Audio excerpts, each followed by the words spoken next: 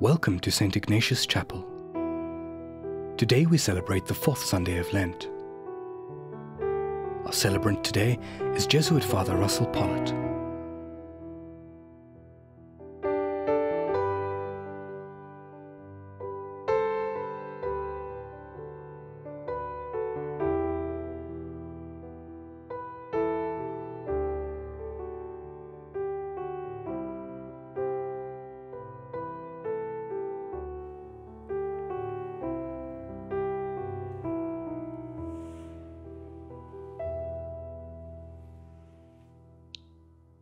Rejoice, Jerusalem, and all who love her. Be joyful, all who were in mourning. Exult and be satisfied at her consoling breast. In the name of the Father, and of the Son, and of the Holy Spirit. Amen. The grace and the peace of our Lord Jesus Christ, the love of God, and the communion of the Holy Spirit be with you all. And with your spirit. Welcome as we come together to celebrate this 4th Sunday of Lent, or Laudate, Rejoicing Sunday. We welcome most especially those who join us on this broadcast. There may not be much to rejoice about in our world, yet today the Church celebrates as we get closer and closer to the Easter mysteries. And so as we begin this celebration, let's bring before the Lord our anxiety and our sinfulness, and yet to know that God offers us consolation, and therefore we can rejoice.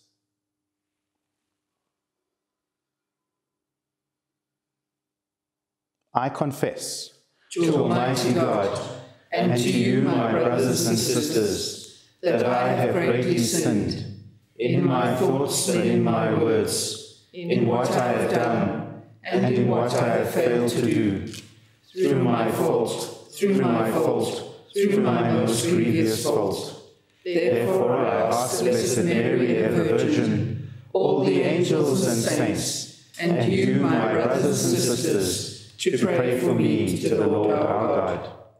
May Almighty God have mercy on us, forgive us our sins, and bring us to life everlasting. Amen. Lord, have mercy. Lord, have mercy. Christ, have mercy. Christ, have mercy. Lord, have mercy. Lord, have mercy. Let us pray. O God, who through your word reconcile the human race to yourself in a wonderful way, grant, we pray, that with prompt devotion and eager faith, the Christian people may hasten towards the solemn celebrations to come. We ask this through our Lord Jesus Christ, your Son, who lives and reigns with you in the unity of the Holy Spirit, one God, forever and ever. Amen.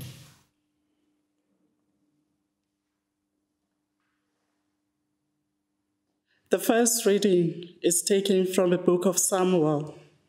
In those days, the Lord said to Samuel, "Fill your horn with oil and go.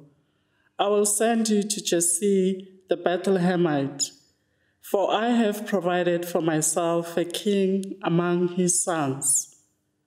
When they came, he looked on Eliab and thought, "Surely the Lord's anointed is before him." But the Lord said to Samuel, "Do not look on his appearance or on the height of his stature, because I have rejected him. For the Lord sees not as man sees. Man looks on the outward appearance, but the Lord looks on the heart." And Jesse made 7 of his sons pass before Samuel. And Samuel said to Jesse, "The Lord has not chosen these." And Samuel said to Jesse, "Are all your sons here?" And he said, "There remains yet the youngest, but behold, he is keeping the sheep." And Samuel said to Jesse, "Send and fetch him, for we will not sit down till he comes here." And he sent and brought him in. Now he was ruddy, and he had beautiful eyes, and was handsome. And the Lord said, "Arise, anoint him, for this is he." Then Samuel took the horn of oil and anointed him in the midst of his brothers. And the Spirit of the Lord came mightily upon David from that day forward. The word of the Lord. Thanks be to God. The responsorial psalm. The Lord is my shepherd, there is nothing I shall want. The Lord is my shepherd, there is nothing I shall want. The Lord is my shepherd, there is nothing I shall want. Fresh and green are the pastures where he gives me repose. Near restful waters he leads me. He revives my soul. The Lord is my shepherd, there is nothing I shall want. He guides me along the right path for the sake of his name. Though I should walk in the valley of the shadow of death, no evil would I fear, for you are with me. Your crook and your staff will give me comfort. The Lord is my shepherd, there is nothing I shall want. You have prepared a table before me in the sight of my foes. My head you have anointed with oil. My cup is overflowing. The Lord is my shepherd, there is nothing I shall want. Surely goodness and mercy shall follow me all the days of my life. In the Lord's own house I shall dwell for the length of days unending. The Lord is my shepherd, there is nothing I shall want.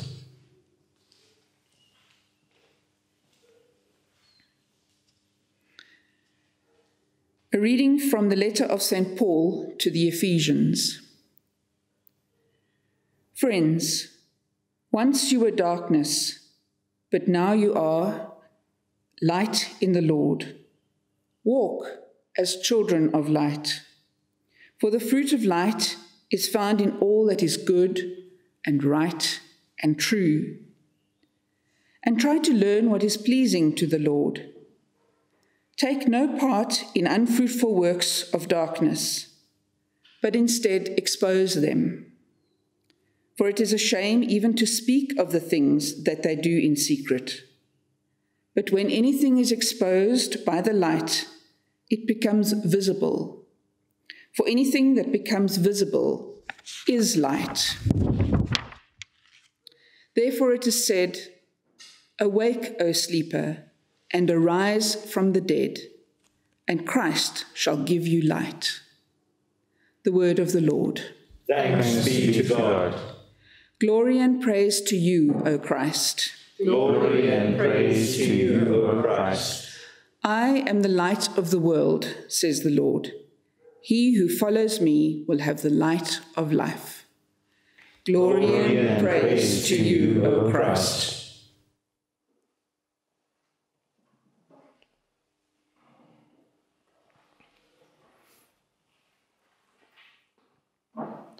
The Lord be with you. And with your spirit. A reading from the Holy Gospel according to John.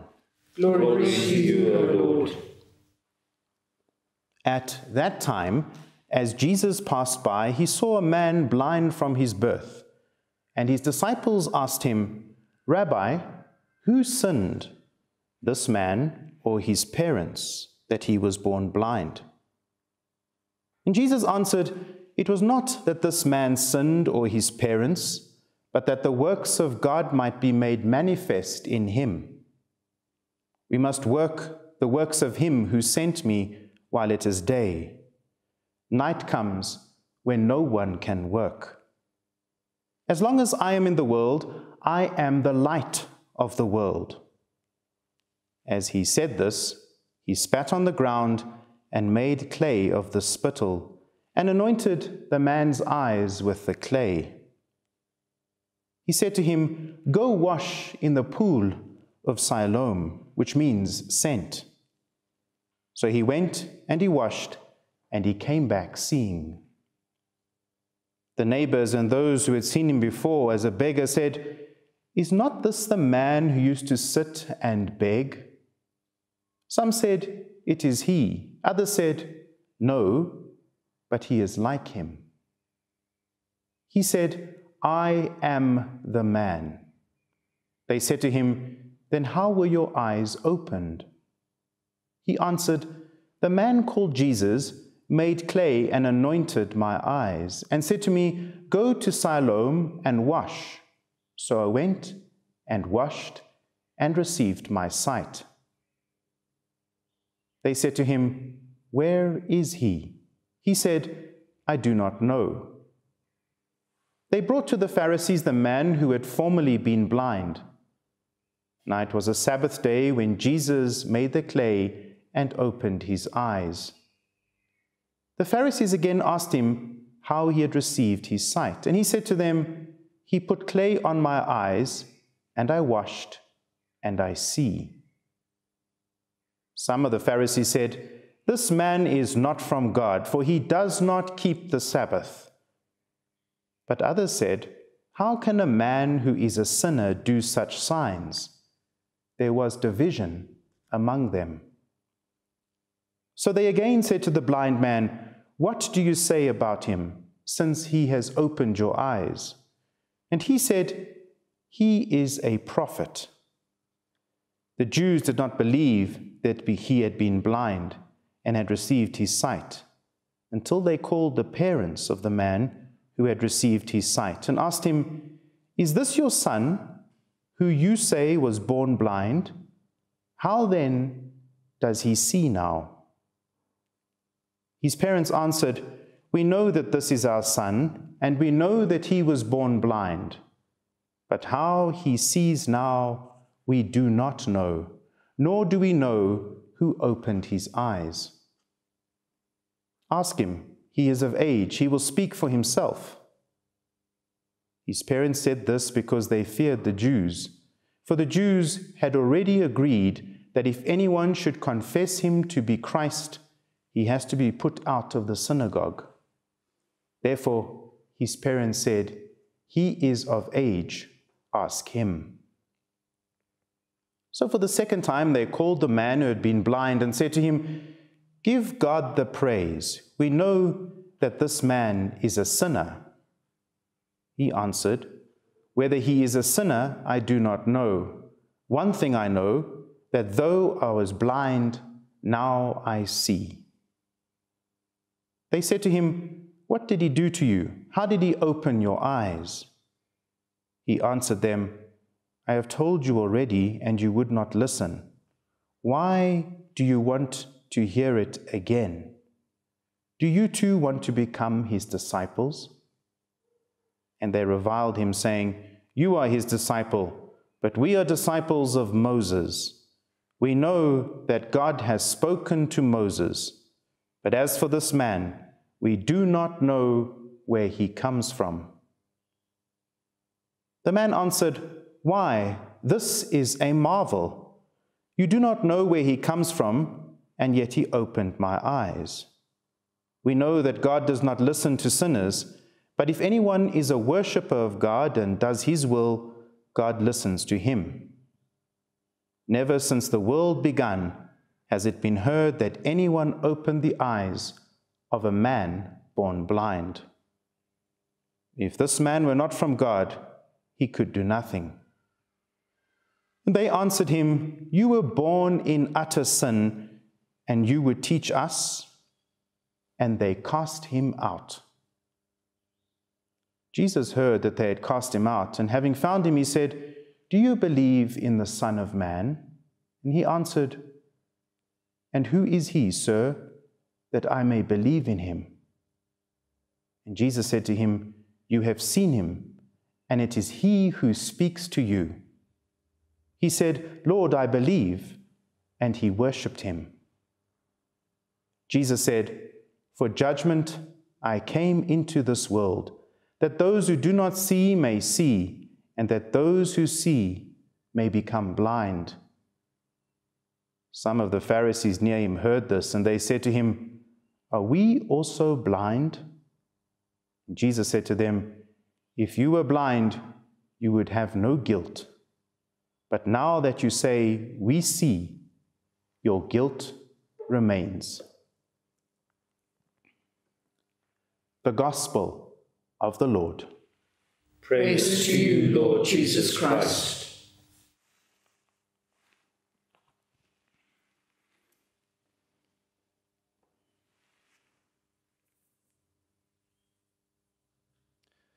The physically blind rarely see, and those with physical sight are blind. That is what it seems to me is at the core of the account we have just heard. In this difficult and challenging time in our world and in the church, the account of the blind man, it seems, offers us lessons on how we can face the place we find ourselves in. I want to suggest, friends, that there are three things we can reflect on this fourth Sunday of Lent, this rejoicing Sunday. The first one is something about our religious structures. The second, sickness. And the third, sight and seeing are not necessarily the same thing. Let's look a little bit at religious structures. The Jewish religious authorities, the Pharisees, have a way of being in the world, of dealing with the world, of coping with the world. They have set up religious structures that have become the be-all and the end-all. Their religious system is no longer about faith, nourishment, and growth, but about their own ideology. Religious structure has become a trap that they have fallen into.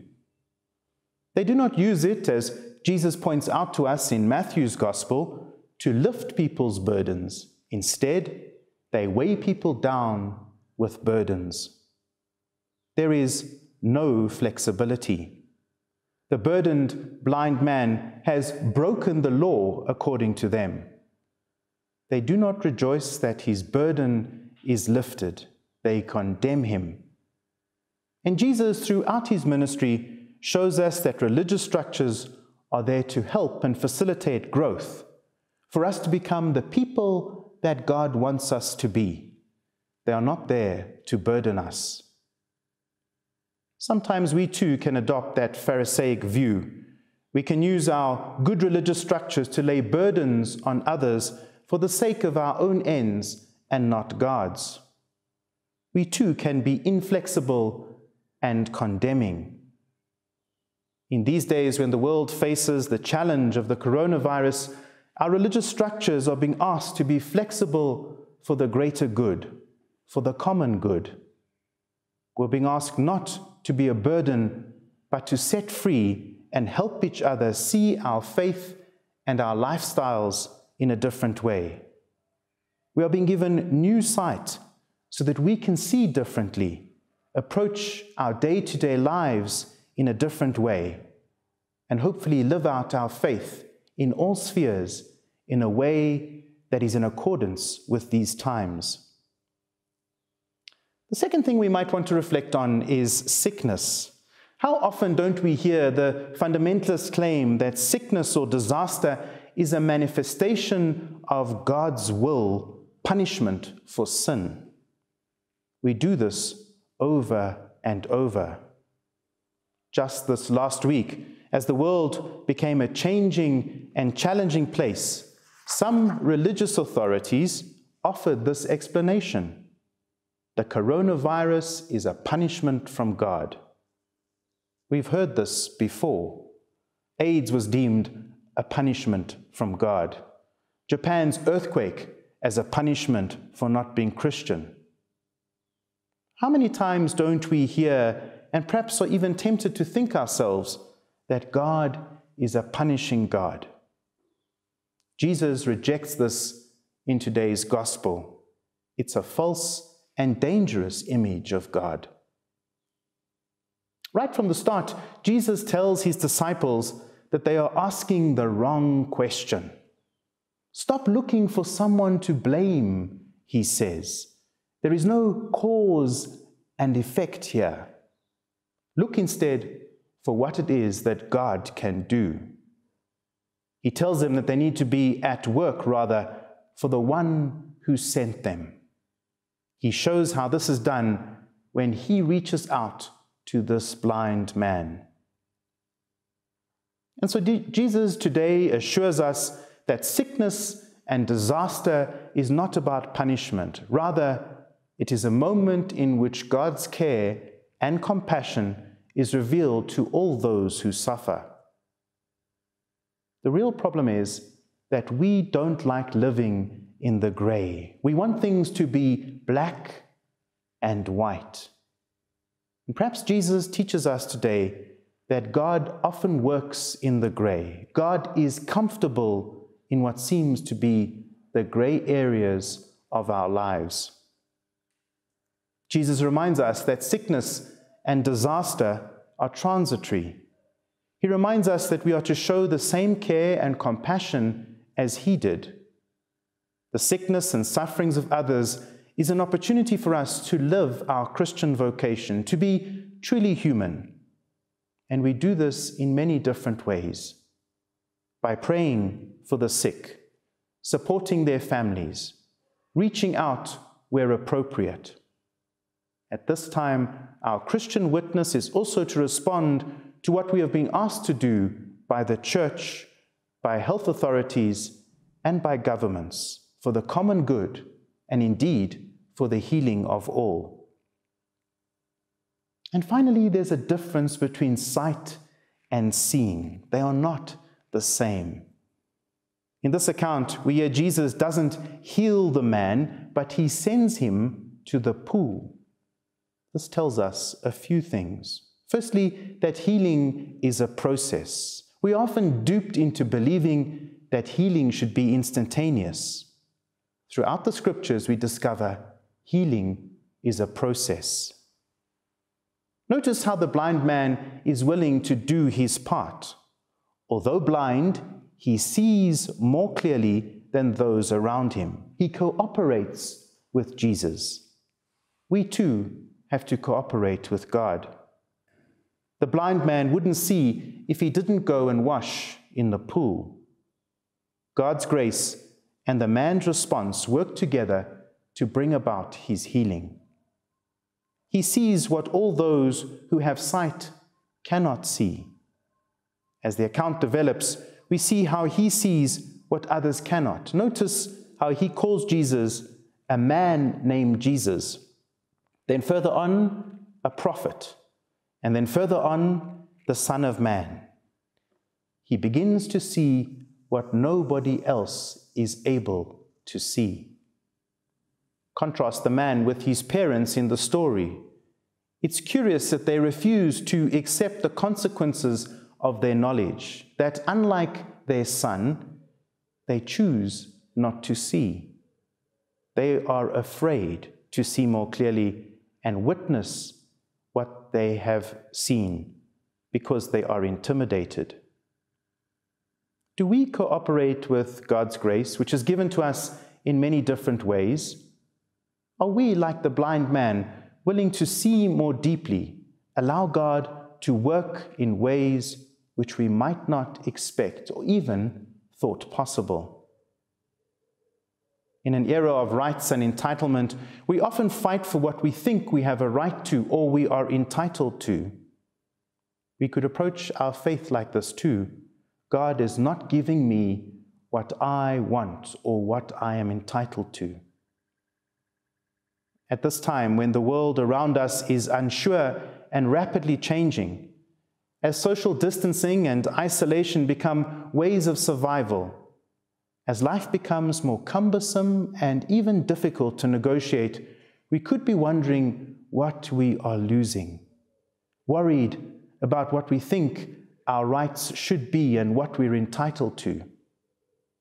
If we pause, God might be saying something very different to us. We hear today in that psalm, "The Lord is my shepherd, and therefore I shall not want." Is God asking us to see anew from where we are now, to cooperate with God's abundant grace, which never leaves us, to notice how God is forming us anew and giving us deeper insight, as He did for the blind man? On this rejoicing Sunday, it may feel like there is little to rejoice about. Yet, if we, like the blind man, come to Jesus, we too will see things in a new way and rejoice that God is surely at work right here, right now. Let's pray today for the gift of seeing all things anew.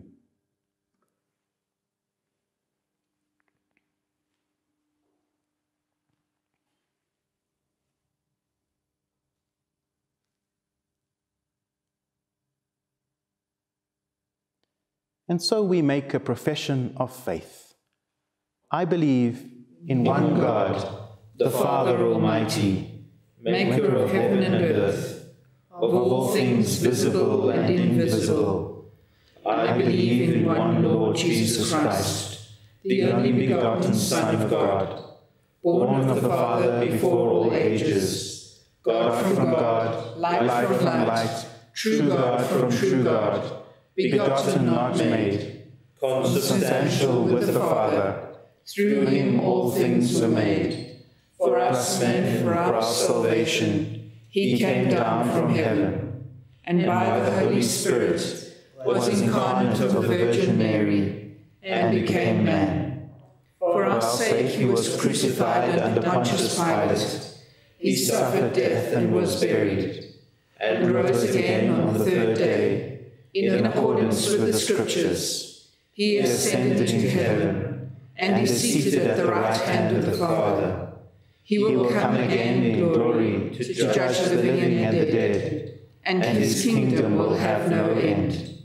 I believe in the Holy Spirit, the Lord, the giver of life, who proceeds from the Father and the Son, who with the Father and the Son is adored and glorified, who has spoken through the prophets. I believe in one holy Catholic and Apostolic Church. I confess one baptism for the forgiveness of sins, and I look forward to the resurrection of the dead and the life of the world to come. Amen. We have heard God's word spoken to us, and so now we come before our God with our own needs and our intentions. For the Church, that we may share the light of the gospel with all who are struggling to recognize good from evil, truth from lies, and selfless love from self-preserving or self-serving activity. Lord, hear us. Lord, graciously hear us. For all who have no sight or who are losing their sight, that they may experience God's presence with them and God's guidance in living their lives fully. Lord, hear us. Lord, graciously hear us. For all who have suffered abuse by religious leaders, that God will heal their wounds, give them new insight into their strengths, and help them to be open to sharing their gifts for the good of others. Lord, hear us. Lord, graciously hear us. For all who are bound by the blindness of prejudice, that God will free them from judging others and open their eyes to the value and dignity of each human person. Lord, hear us. Lord, graciously hear us. For government officials at this time, that God will anoint their minds and hearts so that they may promote the well-being of all whom they serve, particularly the vulnerable and powerless of society, as they make difficult decisions to fight against the coronavirus. Lord, hear us. Lord, graciously hear us. for all who are ill, particularly those with the coronavirus, that God will heal them and restore them to their families and communities. We pray too for all who work in healthcare, that God will give wisdom to those working to contain the virus, insight to those searching for treatments or a vaccine, and strength to those caring for the sick. Lord, hear us. Lord, graciously hear us. For our own intentions, in a moment of silence, we bring our own intentions to the Lord, wherever we may be.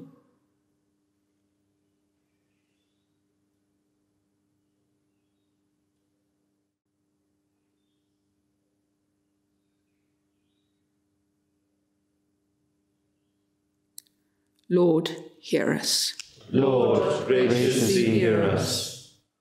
Almighty God, we offer you these our prayers, those we speak out, but the prayer too in the heart of each one of us. Answer them as you know best, through Christ Jesus, your Son, and our risen Lord. Amen. Amen.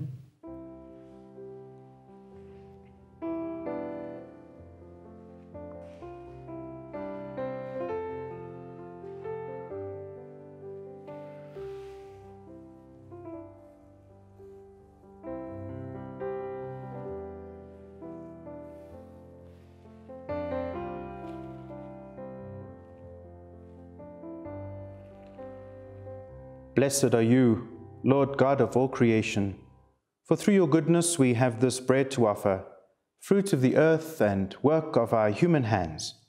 It will become for us the bread of life. Blessed be God forever.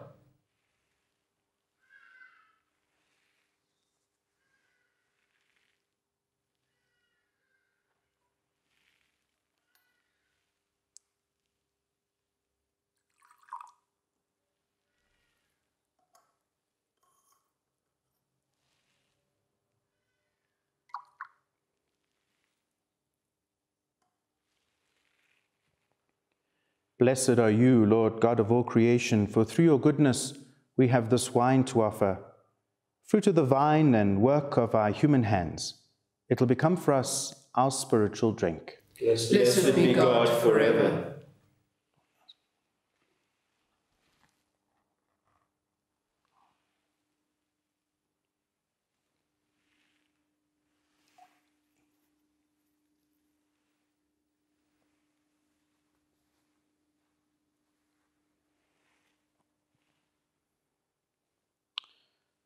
Let's pray, sisters and brothers, that my sacrifice and yours may be acceptable to God, the Almighty Father.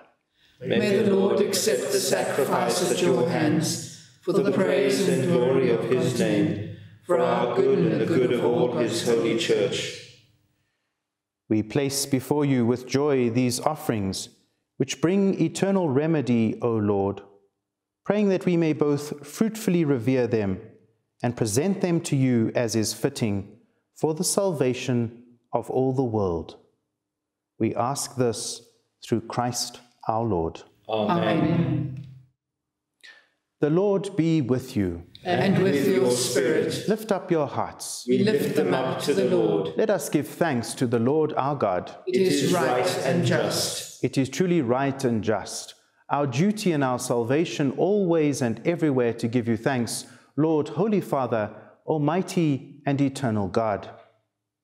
By the mystery of the Incarnation, he has led the human race that walked in darkness into the radiance of the faith, and has brought those born in slavery to ancient sin through the waters of regeneration to make them your adopted children.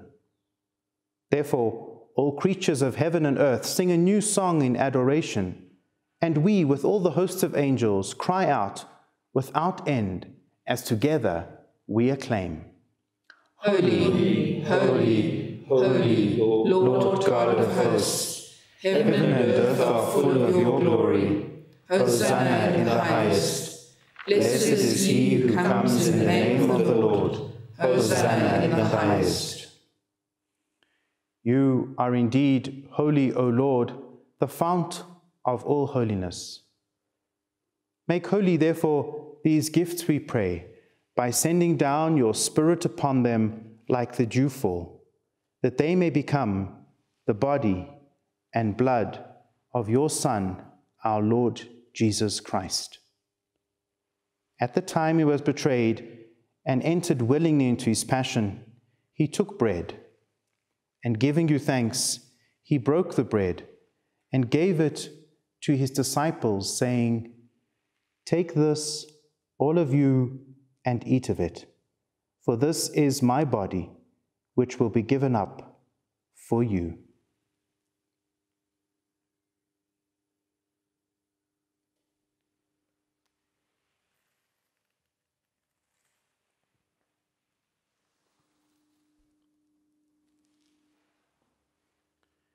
In a similar way, when supper was ended, he took the chalice, and once more giving thanks, he gave the chalice to his disciples, saying, "Take this, all of you, and drink from it, for this is the chalice of my blood, the blood of the new and eternal covenant, which will be poured out for you and for many for the forgiveness of sins.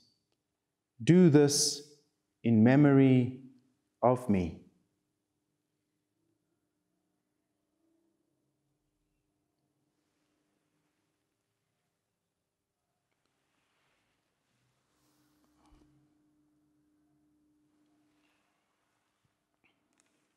The mystery of faith. When we eat this bread and drink this cup, we proclaim your death, O Lord, until you come again. Therefore, as we celebrate the memorial of his death and resurrection, we offer you, Lord, the bread of life and the chalice of salvation, giving thanks that you've held us worthy to be in your presence and minister to you. Humbly we pray that, partaking of the body and blood of Christ, we may be gathered into one by your Holy Spirit. Remember, Lord, your church spread throughout the world, and bring her to the fullness of charity, together with Francis, our Pope, Buti, our Bishop, Duncan, his assistant, and all the clergy, and all who minister to your people. Remember also our brothers and sisters who have fallen asleep in the hope of the resurrection, and all who have died in your mercy. Welcome them into the light of your face.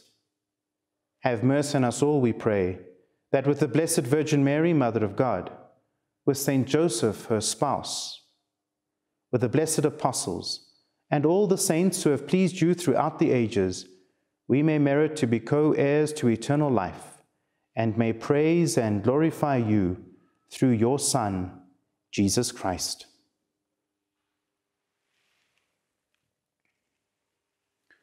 Through him, and with him, and in him, O God, Almighty Father, in the unity of the Holy Spirit, all glory and honor is yours, forever and ever.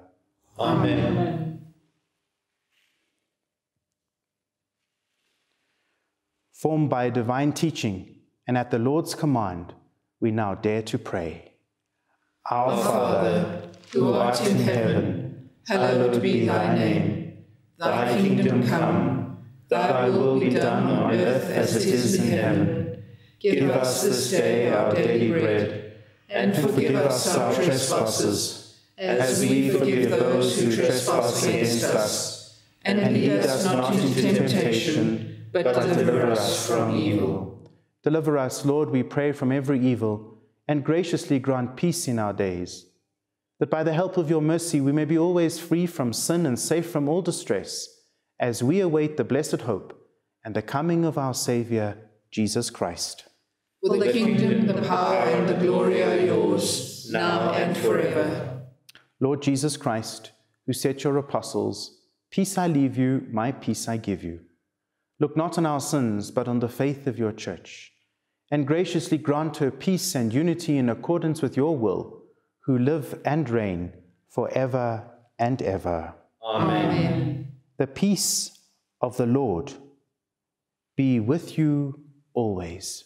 And with your spirit.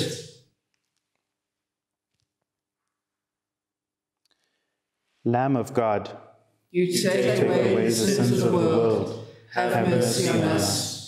Lamb of God, you take away the sins of the world, have mercy on us. Lamb of God, you take away the sins of the world, grant us peace.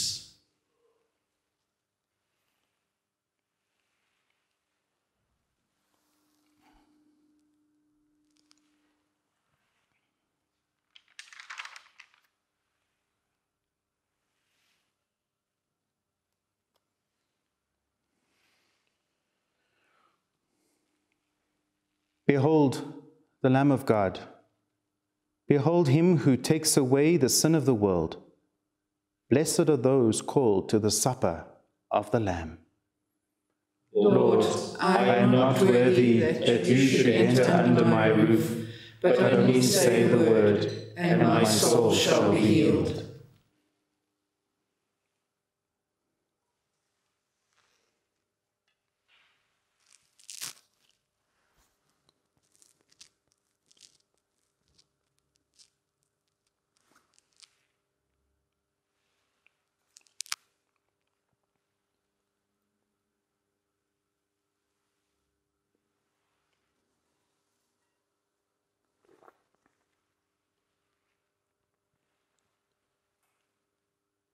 Although you cannot receive physical communion with us now, we invite you into a moment of spiritual communion. The great medieval theologian, St. Thomas Aquinas, defined spiritual communion as an ardent desire to receive Jesus in the Holy Sacrament, and a loving embrace as though we had already received him. His words are echoed by the great mystic and fellow doctor of the Church, St. Teresa of Avila, who wrote, "When you do not receive communion and do not attend Mass, you can make a spiritual communion, which is a most beneficial practice. By it, the love of God will be greatly impressed on you." At this moment, we invite you to focus on Christ and your longing for union with him. Express your desire to feel his grace coursing through you, giving you strength and courage, particularly in these difficult times. In your desiring union, you are united with us and to Christ. In this moment, we experience the reality that is already here. The Lord anointed my eyes. I went, I washed, I saw, and I believed in God.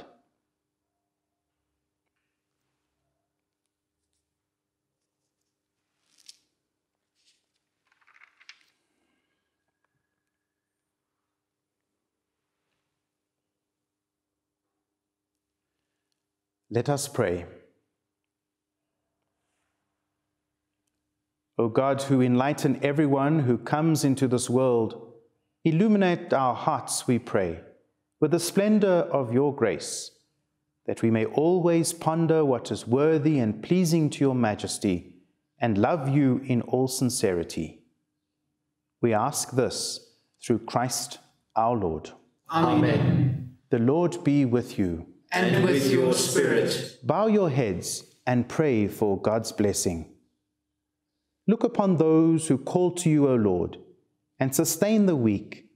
Give life by your unfailing light to those who walk in the shadow of death, and bring those rescued by your mercy from every evil to reach the highest good.